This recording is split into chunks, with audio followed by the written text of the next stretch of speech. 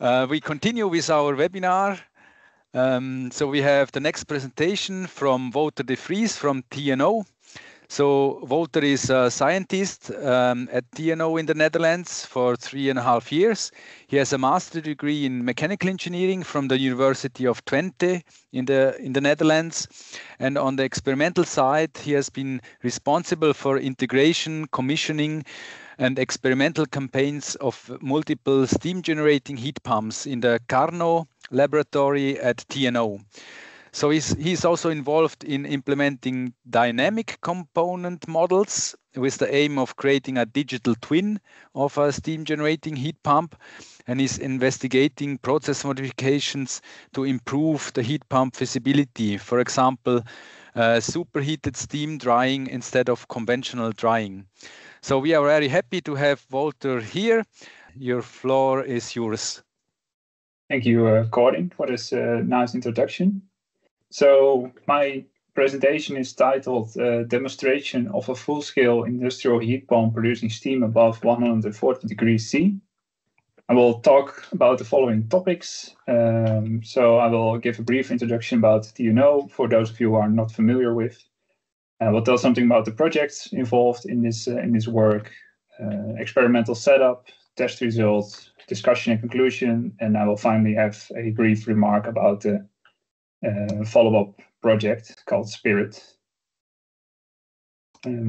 So to start about TNO, TNO is the Dutch Organization for Applied Scientific Research. We had a turnover of nearly 700 million in the past year, close to 4,000 employees, nearly all research related. We have multiple facilities over the Netherlands, and TNO itself is divided into 6 different units. And as you can see in the infographic, the scope of research is quite broad, from defense to energy transition to all kinds of topics. And then more on the location where I work at. I'm part of the research group Sustainable Technologies for Industrial Processes, which is subdivided into multiple teams. This work is part of the thermal systems expertise team, which focuses on heat pumps in thermal energy storage and also direct electrification. My colleagues are working on green hydrogen production and also CO2 capture and reuse.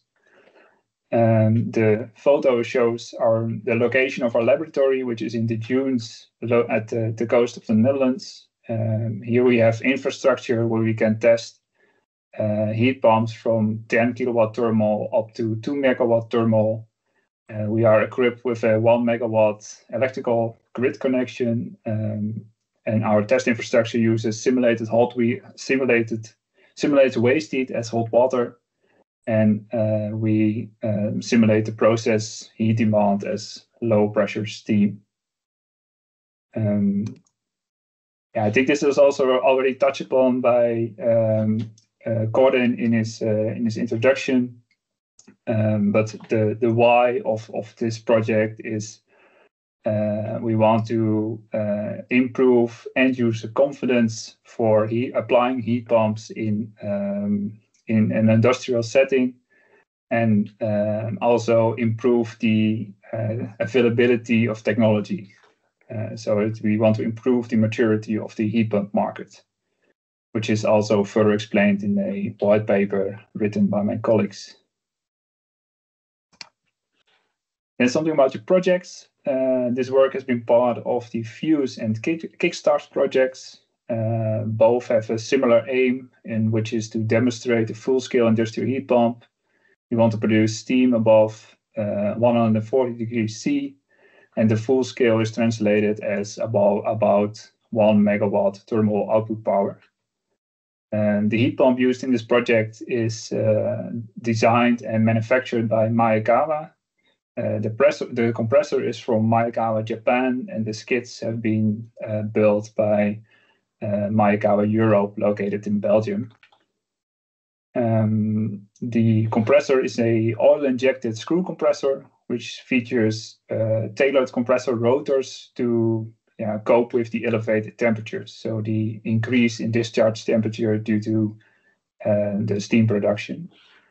The compressor or the heat pump uses pentane as a working medium, which is a hydrocarbon, part of the group of natural refrigerants.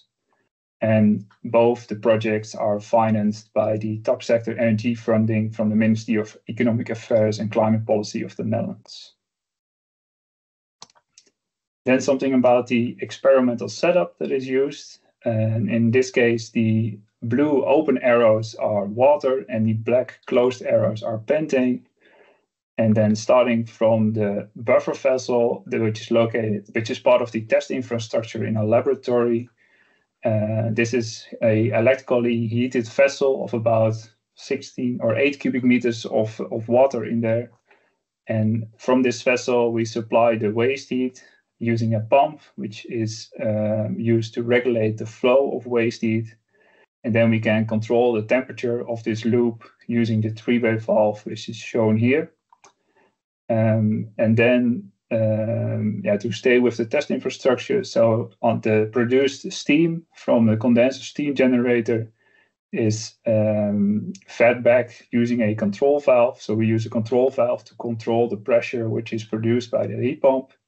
And then this is then fed back into the buffer vessel, which also supplies the condensate to keep the steam generator water level constant. And by doing the test infrastructure in such a way, this allows us to minimize the amount of waste or the amount of heat we need to cool from the system. So in this case, we only need to cool the electrical input power of the compressor, since this is the only energy that's actually added to the system. Then going to the pentane side, so within the pressure inside the evaporator is controlled using an expansion valve shown here. And since pentane is a so-called, I should say this correctly, it's a so-called wet compression refrigerant, you need quite a lot of superheat at the suction side of the compressor. So that's why this heat pump is equipped with a internal heat exchanger, which uses heat from the pentane, from the condensed pentane, and adds this to the suction side of the compressor. So this three-way valve controls the superheat on the suction side of the compressor. So we would have about 35 kelvins of superheat. The compressor is equipped with a so-called superfeed port, which means we can use an economizer shown down here to inject superheated pentane vapor at a slightly higher pressure than the pressure in the evaporator, and this slightly increases efficiency. And then what does such a system look like? So this is a photo taken during the build or during the integration phase of the heat pump. The buffer vessel I mentioned just now is shown in the back here. And then the heat pump are these two skids shown in the front. So here we have the compressor, electrical motor, etc. Then something about the results. So here I show 11 different tests that we did, and each test is the average of about 20 to 30 minutes of running the heat pump at a stable condition, after allowing enough time for the full system to get into a thermodynamic steady state. So everything is up to temperature and no heat losses or no transient behavior is present anymore. The fourth test, which is shown in bold, is the design condition of the heat pump. Here we use a water source or a heat source temperature of 91 degrees, which I should mention is on the water side. And then the heat sink temperature is 140 degrees, which is the saturation temperature of the steam produced, which corresponds to about 2.5 bar gauge. And then at this compressor speed of 2700 RPM, we can produce about 800 kilowatts of steam with a coefficient of performance of about 2.4. And And then we can also calculate the fraction of Carnot COP, and the reason we use Carnot COP is that we only have a small glide on both sink and source side. The definition is given here at the top. And then we get a fraction of Carnot COP, which is of about 30%. Then for the economizer, so the difference between the test 10 and 11 is test 10 is without economizer and test 11 is with the economizer enabled. And this test was done at quite a high temperature lift, so from 77 up to 140 degrees. And we see that enabling the economizer gives us about 140 kilowatts of extra heatsink duty and also increases our COP by about 0.2. Which is a good effect, I'd say. Here I've shown the same results, but in a different or in a more graphical way. On the left-hand side, there is heatsink duty in kilowatts versus the temperature lift in Kelvin.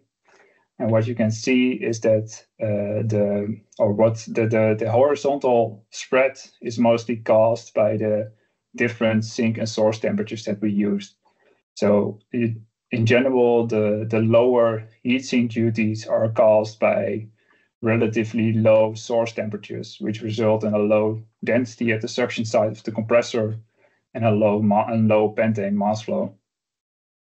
And then for the coefficient of performance versus temperature lift, we see the typical nearly linear behavior of decreasing COP versus temperature lift. And also the economizer result is shown with the star, which is slightly higher than the non-economized result. We also did a dynamic test. And here what we did is we varied the steam demand from a normalized 100% stepwise downwards until 55%. And then after about 150 minutes, we rapidly increased the steam demand. It's almost a step change. And we wanted to see how the heat pump would behave. So what we want is a constant steam pressure, or the control of the heat pump is used to maintain a constant steam pressure. And the way the heat pump does this is by modulating the compressor speed. And what we can see here in the bottom left is that the steam production is reflected reflects the normalized steam demand. And then when we go back up in demand, is first a peak, which is flashing of water, which is already present in the steam generator due to the pressure drop. But then it takes about 50 minutes for the steam pressure to recover to the previous value, which I think is a really good result. Then some discussion and conclusions. So in general, we can conclude that the high temperature heat pump manufactured by Maekawa has been successfully integrated and tested at the Carnot laboratory of TNO. We have tested or mapped the complete operating range of the heat pump. Here we have seen that the heatsink duty shows a strong dependence on source temperature and temperature lift. For lower source temperatures, so in the 50, 60, 70 degrees range, butane might be a better working medium. But also for extreme temperature lifts, so 100 and above, we saw that a two-stage system, which is also shown in some of the other presentations, might be interesting as well. We also identified some areas of improvement due to the tailored rotors that were used. We saw a reduced volumetric efficiency when compared to literature. So I think there's some improvement to be made here. We also saw a relatively high approach temperature in the heat exchangers. And approach temperature is the minimal difference between the two temperatures on the hot and on the cold side of a heat exchanger. So here in the test campaign, we saw Carnot COPs of about 24 to 34% when using these external temperatures. But if we use the temperatures on the pentane side, then we see a Carnot COP of about 40%. So I think we can conclude that the compressor performance is okay, but then the heat exchangers need some more engineering or more improvement. So in next steps will be that the TNO laboratory has been the testing at the TNO laboratory has been finalized, and the heat pump will be transported back to Maekawa to be retrofitted. Based on all the lessons learned from the experimental campaign, and then it will be prepared for final installation at an end user. And also a heat pump of similar design is under construction in the European Spirit project. We have a very brief slide on. So the Spirit project is a Horizon Europe project, and the Maekawa is also involved in designing and manufacturing a heat pump at a shrimp and prawn plant. Here, steam at 145 degrees is used for cooking, which is currently produced by a propane boiler. And what we are working on is a cascade heat pump with ammonia and pentane. And then waste heat from the refrigeration plant is used as a heat source.